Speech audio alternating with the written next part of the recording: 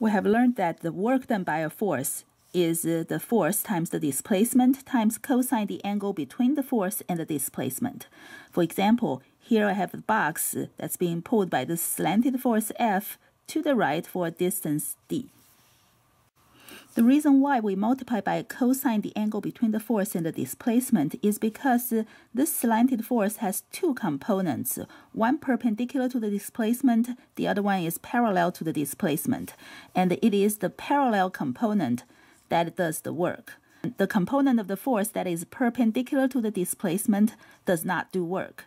So another way to find the work done by that force is to find the parallel component of the force, the component of the force that is parallel to the displacement, times the displacement times cosine the angle between the parallel component and the displacement. Because this component is already parallel to the displacement, that means they can either be in the same direction, which means the angle is 0 degrees, or in opposite directions, that means the angle is 180 degrees. For a swinging pendulum, the tension in the string does no work to the pendulum bob because at any moment during the swing, the tension is perpendicular to the displacement, and the cosine 90 degrees is 0. Now let's go back and look at the box.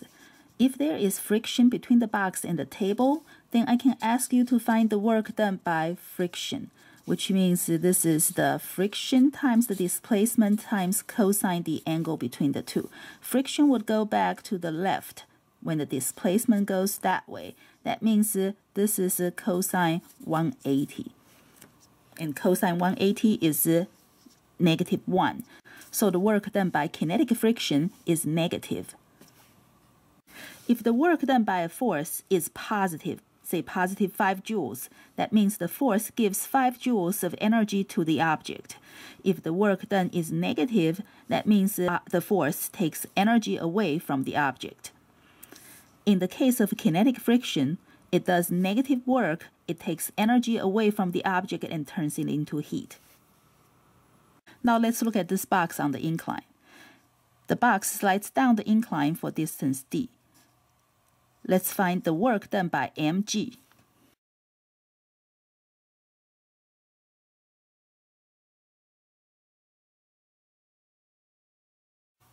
The work is mg, which goes straight down, times the displacement, which goes slanted like this, times the cosine the angle between the mg and the d. The angle between mg and d would be this angle right here. And here I have a right triangle. So if that angle is theta, this angle would be 90 degrees minus theta. So that's 90 degrees minus theta. Or we can use the parallel component of the force. We know that the mg's component along the incline is mg sine theta, which goes down the incline. And then times the displacement d, which goes down the incline too. That means in this case, we have cosine 0 degrees. So of course, we're going to end up with the same thing because cosine 90 degrees minus theta is sine theta. And cosine 0 degrees is 1. What if the box slides up the incline for distance d? What would the work done by mg be?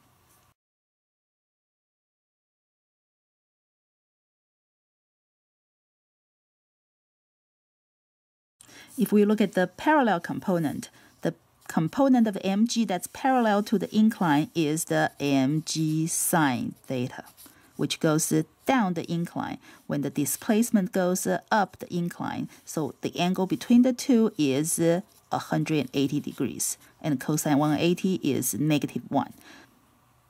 If the force and the displacement are in opposite directions, the force would do negative work. If we have a one-dimensional situation and we're given a force versus position graph, then which part of the graph gives us the work? Because work is force times displacement, if we're multiplying the force times delta x, that means if we're multiplying, that's the area of the graph. We also talked about the work-energy theorem. The work done by all of the forces equals to the work done by the net force, which equals to the change in kinetic energy of the object. This basically is energy conservation. The kinetic energy of an object cannot change unless if we got forces giving it energy or taking its energy away. For example, a cart with mass m travels to the right at speed v0. What average force would it take to stop this cart in distance d?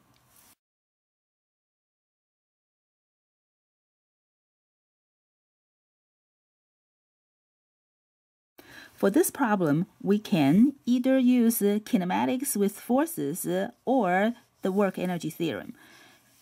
Because we know the initial velocity and the final velocity is 0 and the displacement is d, we know three things. That means we can use kinematics equations to find the acceleration and then use F equals to ma to find the force. If we use the work-energy theorem, then the work done by the net force is the force times the displacement times the cosine the angle between the two. Now to stop the cart, we would push that way. So the net force will go that way and then the displacement goes this way because the cart will continue to travel to the right. The angle between the two is 180. And delta K is final kinetic energy minus the initial kinetic energy. Since the cart comes to a stop, the final kinetic energy is 0. And then cosine 180 is -1, so the negative and this negative cancel.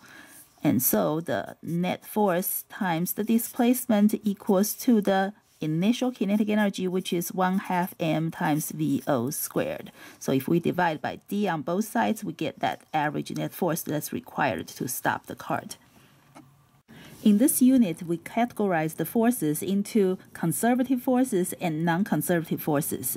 And what's special about a conservative force is that the work done by a conservative force only depends on the initial and the final positions. It does not depend on the path it takes. In this unit, we learned about two conservative forces. One is the gravitational force mg, the other one is the force of a spring, that is negative kx. The negative tells us that this spring's force is a restoring force. But when we use this in problem solving, usually we just need the F equals to kx. We use it to find the magnitude of the force. Because the work done by a conservative force only depends on the initial and final positions, so for every conservative force, we can define a potential energy for it. For mg, we have the gravitational potential energy, that is mgy. For the spring's force, we have the potential energy stored in a spring, that is 1/2 kx squared. If we consider the potential energy, then the work-energy theorem will be like this. The work done by the non-conservative forces would equal to the change in total mechanical energy, and the total mechanical energy includes the kinetic energy and the potential energy. This means the total mechanical energy would change only if there are non-conservative forces such as friction, air resistance, or applied force to take energy away or to put in energy. Now let's take a look at springs. In this course, we learned about springs that follow the Hooke's law. They are also called ideal springs or linear springs. The little k here is the spring's force constant. The x is the stretched or compressed amount. Let's say this linear spring has a length of 0.2 meters when there's a 5 kilogram box hung under it. The length is 0.24 meters when there's a 7 kilogram box there. What is the force constant of this spring?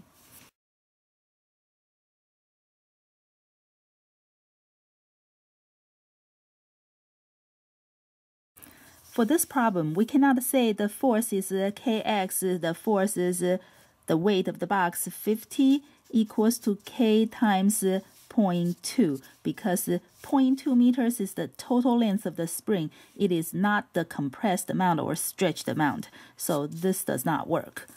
But because this is a linear equation, that means we can look at the difference, because the delta F would equal to delta Kx. And since K is a constant, we can take out, so this is K times delta X. So we just have to look at the change. If we start with 5 kilograms, and that means we when we add 2 extra kilograms, we're adding 20 extra newtons of force. And that makes the spring stretches an extra 0.04 meters. So this will give us the K.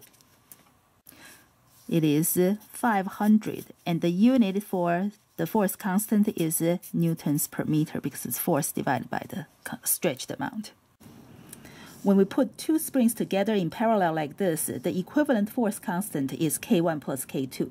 We get a bigger force constant because to stretch the springs by the same amount, we have to pull harder on the combination than on an individual spring. If they are in series, this is how we can find the equivalent force constant. We get a smaller force constant because if we pull with the same force, the combination would stretch more than an individual spring.